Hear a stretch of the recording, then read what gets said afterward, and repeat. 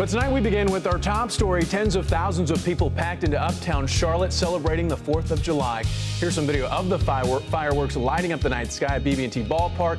A beautiful display to celebrate Independence Day. Now people, though, are pouring into the streets, making for a long night for law enforcement. That's right. Security is tight. Police are in full patrol. NBC Charlotte's Evan West live tonight with the very latest. Evan?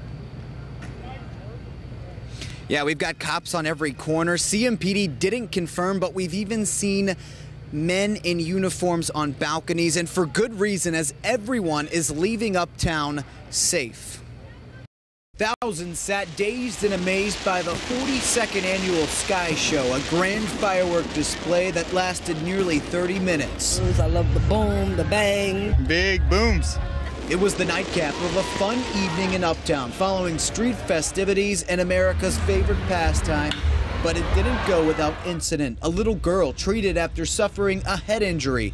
She'd be okay as cops patrolled every corner, medics stationed within earshot.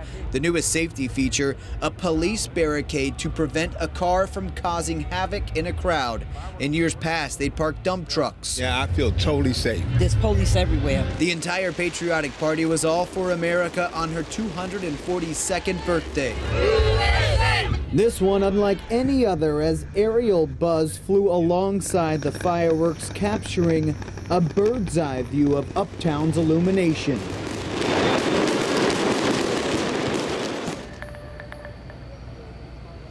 And while everyone has appeared to have left Ramir Bearden safe, medic has responded to 4 firework-related calls tonight, even taking one person to the hospital with serious injuries.